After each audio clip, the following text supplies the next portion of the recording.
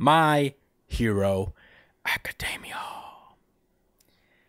This is My Hero Academia, chapter 371, Together with Shoji. Last we left off, we cut away from the main battle at hand with Deku and All For One to check in on Shoji's team that is protecting Kurogiri from the oncoming army of heteromorphic quirked people led by Spinner, who is now a giant hulking lizard man. And he's things are going so. You know, they're getting overwhelmed by the sheer number of people that are swarming the hospital. But we have Shoji from Class 1A, one of the main characters of the cast overall, is taking up center spotlight to stop Spinner from proceeding onward. We finally got his little mask off moment. We get to see Shoji without the mask. And he was just yelling at the people to be like, tell me you have a plan, because this fucking mobbing a hospital with innocent people in here is not it. This ain't it. Yeah, Spinner is just like, ask if me have plan? Ow, what his problem? Boy, hurt me. We see that Koda notices that Shoji has taken center stage. And Spinner is just standing there in confusion as his followers are just like, we gotta keep going, we gotta steal back Kurogiri, even if that means sacrifices. Just tell us what to do and we'll follow. And Spinner just like looks off in a daze and is just like, don't care. His followers are like, wait, what? You don't care? You don't care. Yeah. But that scorpion spider quirked person on the top of the building is just like kind of taking over for him and being like, he's saying that history is written in blood, meaning such things are unavoidable. And he's just like thinking to himself like, stupid kid. And Spinner, they're making it harder than it used to be. But you know, he commands the army to press forward, and they start to do that. But then Shoji looks into Spinner's like eyes and is just like, Spinner, you're about to set us back 30 years. And Spinner is just like thinking to himself, just like, you know, thinking back to when I guess All For One gave him the quirk.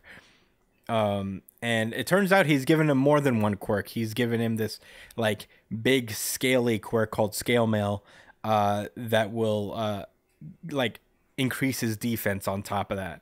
So scales just start to protrude out of Spinner's body, and he just lunges at Shoji, sending him backwards into the into a building with his big old multi-blade, multi-knife sword. And he sends Shoji flying around. He cuts off one of his arms off of Shoji's tentacles. And Koda is just like watching on, just getting pissed off because this guy, like the one in charge, really is like calling him basically like a traitor, and that they're doing like what they're doing is right, you know, because this is the revolution, and what they're doing today will lead to rights for heteromorphs in the future. And it's at that moment Koda starts to remember, as like his head starts to vibrate a little.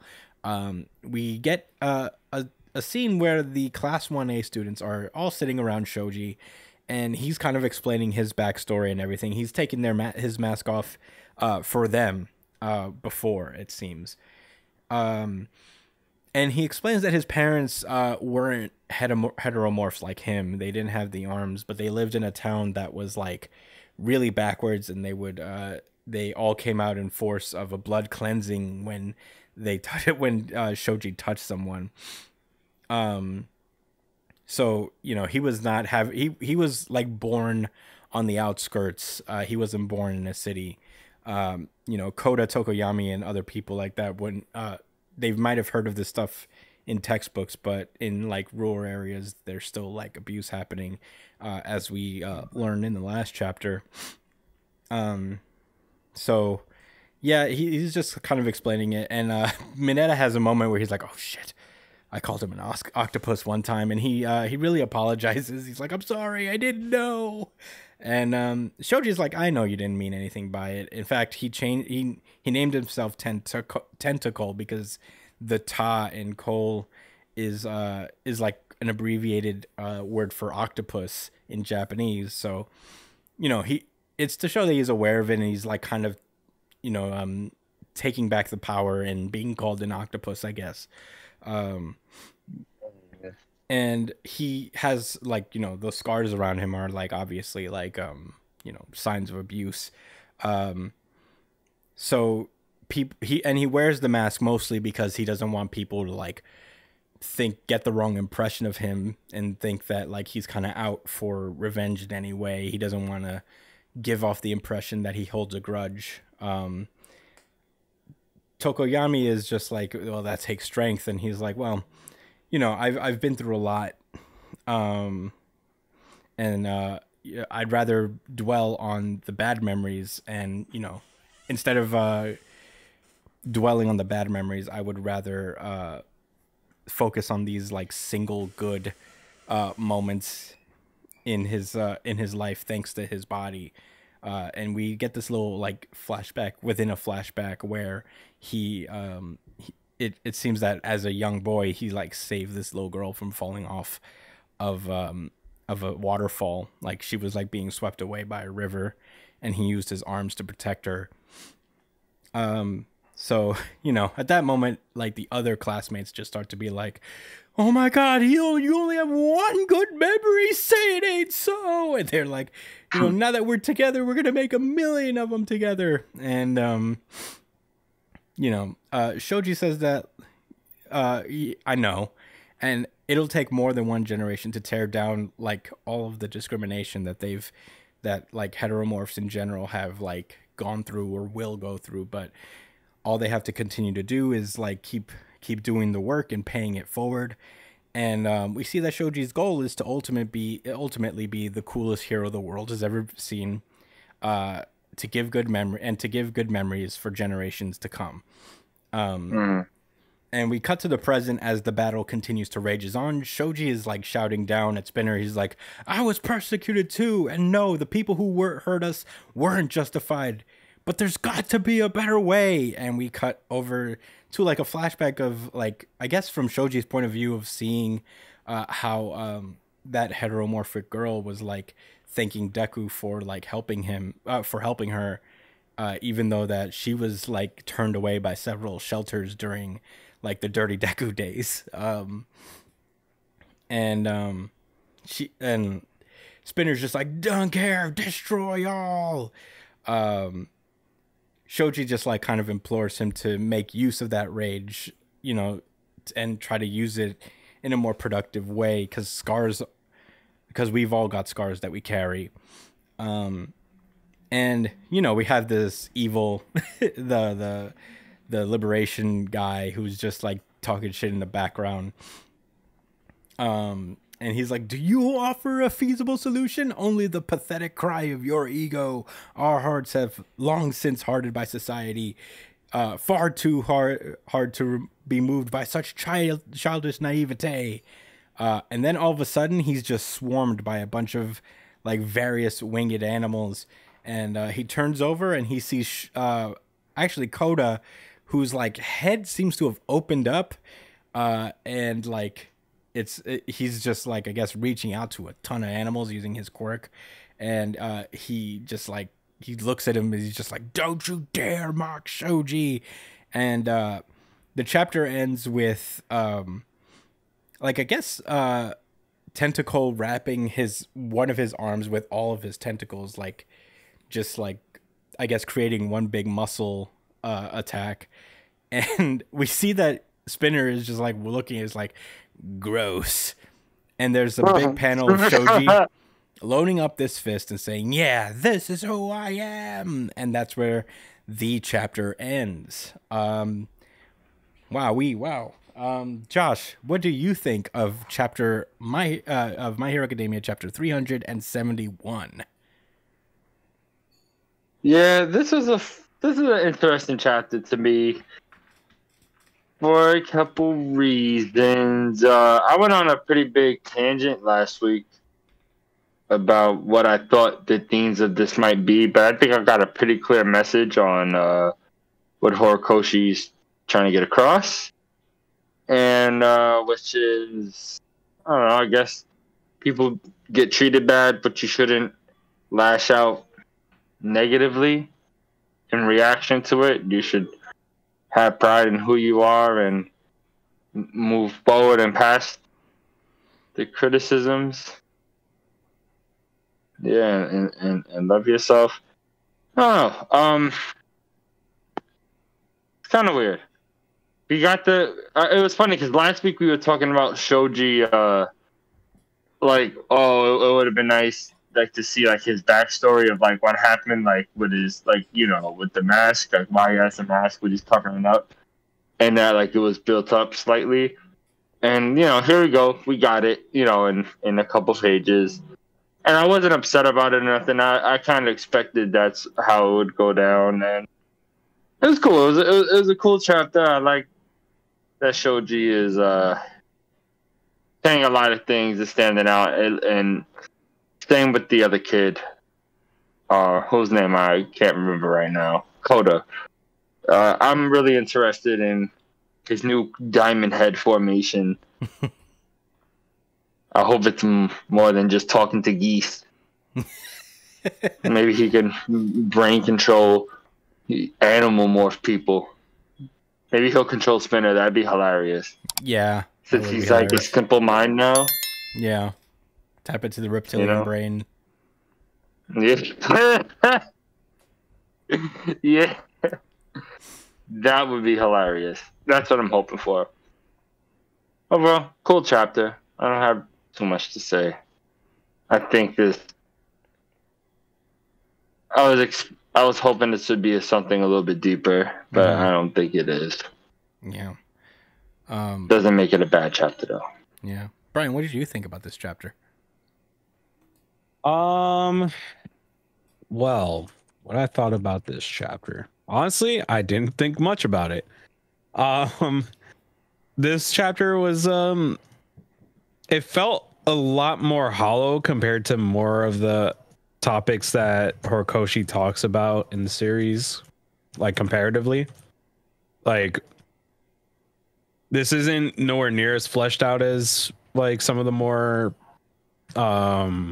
like forefront issues that Hero Society has, you know? And that's because it was easily the most neglected, I'd say. He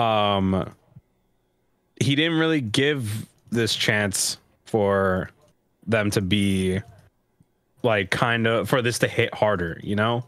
Like, Shoji didn't get his moment until now. It is one of those moments where it would have been nice to see more examples of heteromorphs being discriminated against in like before this happened in the series, you know? I feel like it would have made it hit harder. We didn't get enough of that. Like, every time Shoji was around, there wasn't a single person who was like, oh, gross, fucking heteromorph. Like, nothing really stood out like that. So some of this kind of comes out of nowhere a little bit. Spinner would bring it up every now and then, but then again, stories are about showing, not just telling, you know? And if he showed a little bit more in the story, this would have been way, way better. That's all my thoughts on it. Yeah. I have a rebuttal. Oh yeah, go for it. Yeah, so, well, really, I kind of added on to what Brian's saying. Even with Spinner's situation, he's just kind of been reduced to this mindless beast. And I'm trying to find a metaphor in it. Like, does he represent something like the blind rage and fury of angry people who riot or protest? It's just weird. I don't understand the point, you know? It would have been nice to get a clear, level-headed Spinner discussing his ideology or giving his account, but maybe we'll still get that. Yeah. I think I agree with you guys. I think there's something interesting to be said. I was thinking about last week we talked a little bit about this very issue actually, in terms of like how we have we know that like this kind of thing, this is a thing that heteromorphs go through in this world because, you know, we've been told like by Spinner before, but I mean, the reason that you have like, you know, the way these like self-insert things like allegories and stuff like that work, you know, people like Shoji, you know, Koda, Tokoyami, like heteromorphs in general in this story, is that these are all like things that we can see, that it separates like an essay from a fictional work, you know, is that we have these characters that we can relate to as people. You know, what Horikoshi has done between this chapter and the last chapter, it's not that the message is necessarily bad or wrong, or he's not doing it correctly. It's just he's kind of just preaching here. And part of the thing about showing and not telling is that you have these characters that you can use like as evidence for your thesis, you know, and we, like Brian said, we haven't seen that, you know, we haven't seen that with Shoji. We've gotten hints that this is a thing in this universe, but if we had more like in story examples of this happening to characters that we care about, it would make this a little more significant and it would feel more like visceral to us.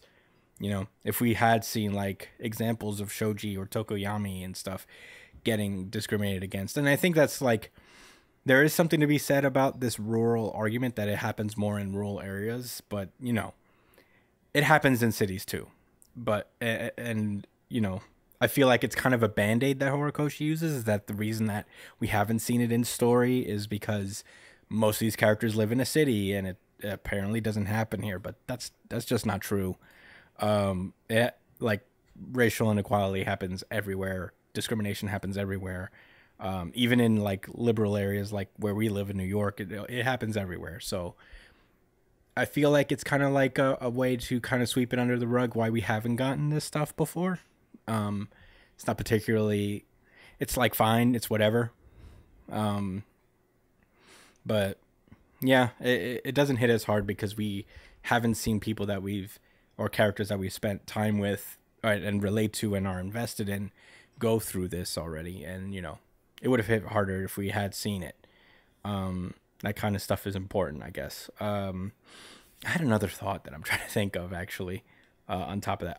One positive thing I did like from this chapter, a good message here. And, you know, this is kind of where it is helpful to have like a super specific to the real world thing. You know, it's a lot like the X-Men where heteromorphs, mutants, stuff like that, it's all, it can cross the spectrum of marginalized folks, you know, from like there's like racial barriers, there's you know, gender and sex, gender and sexual orientation, and you know, disabilities even. And I think there's something really nice about that little moment where we see that Shoji uses this body that he was made to feel ashamed of to do good and save people, and finding power in that. I think that's a really good message to get across to folks, you know.